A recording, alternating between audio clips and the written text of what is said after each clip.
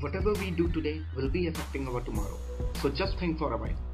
What should I do to achieve my goals? For every graduate engineer, there are three options. Either a job in the industry with a site work, office work, a government job in a technical sector or administrative sector, or he can just plan for IAS studies, technical via GATE or MBA via CAT. If you are seeking for a job in the industry, start working from today. Stack up some valuable certificates for your resume of seminars and tech events. You should utilize the vocational training because it is the only experience that counts. Take those projects seriously, which defines the quality of work you give. Be active and social. Practice some GD sessions and groom up your personality. Now coming up to golden section of government jobs.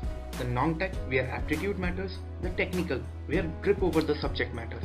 The non-technical part has administrative part where IAS, PCS, common graduate level and regional exams appear. Now the financial sector mainly consists of aptitudes where bank provisional officer and IBPS clerical exams are waiting for us. Coming up to the technical sector, we are having Indian Engineering Services, public sector, assistant engineer of states and junior engineers under center government.